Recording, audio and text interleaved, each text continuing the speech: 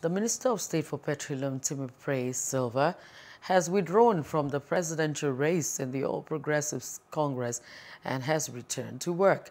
The Northern Solidarity Group had on May 9th presented the APC's expression of interest and nomination form to the minister to enable him contest the party's 2023 presidential primaries. An official at the ministry who chose to remain anonymous said Sylva withdrew from the race to support President Muhammadu Buhari in his quest to achieve a robust oil sector.